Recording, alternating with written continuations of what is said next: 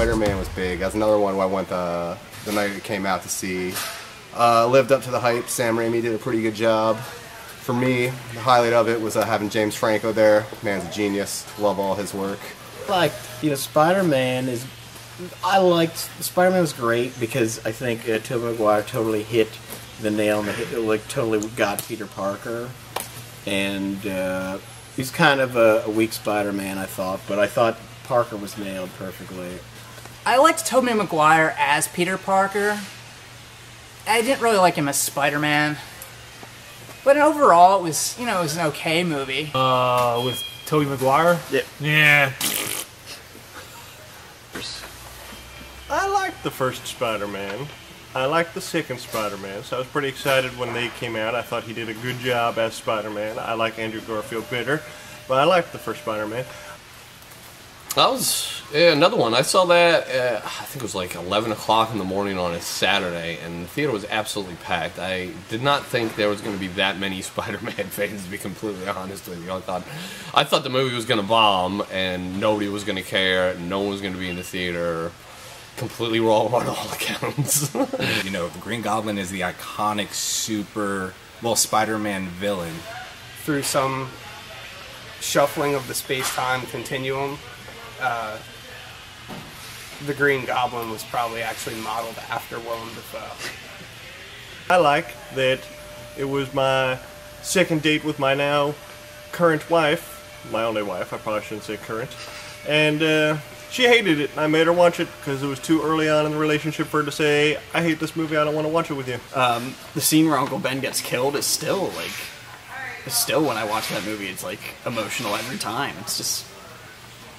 You read it in the comics, oh, yeah, my uncle died, I have to avenge him, and not until the movie did I really feel the weight of that moment on Peter Parker. It was just like, holy crap, how did he not become kind of, a darker vigilante than he is? He's kind of as dark and scary as his life kind of is in the comics. The movie, he still has this really positive outlook, which is really interesting, and I think one of the things that really makes him a great superhero is no matter what life throws at him, he'll get into his depressive ruts, but, he'll really come out. But I didn't like the fact that he was generating his own webs. If that was going on, he really should have ate more, probably a high-carb diet. If he was manufacturing that stuff. I don't know where it was coming from. You probably have to eat a lot of carbs, maybe a lot of protein. I don't know. But they never. Those were questions that I wanted answered. I think in the comics, it's the omega-3 fatty acids break down into webbing. Right. It makes him smarter. So he has a lot of tuna, avocados. Yeah. I think you're right. That's where it went. I wonder, what if, though, he only ate at McDonald's, what that webbing would look like. I wonder if it would last, or if it would shoot out very long. It would probably be able to hold, a 3-pound baby or something, and that's it, if all he ate was ice cream in McDonald's. Things that I wish I could.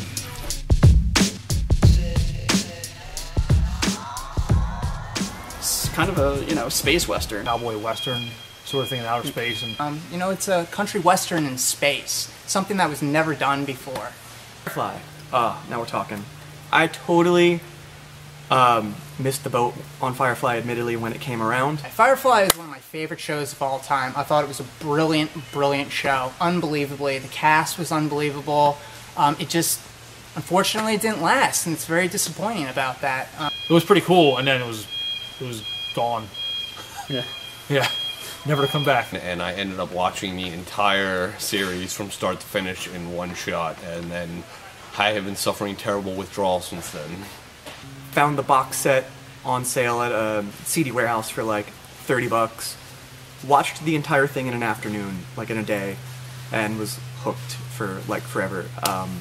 I really enjoyed it, and I was really glad when we finally got the movie Serenity to wrap everything up. So that was my little joy for the disappointment of them canceling that show. When they both launched rocket punches simultaneously. I think you're talking about Pacific Rim. No, I'm talking about Firefly. I might have the Japanese translation wrong on that. It was very big letters. Who was the lead in this Firefly? Well, it was obviously Tommy who pilots Translord Z because he's more the one of the more popular giant robots. All right, we're gonna go to the next one.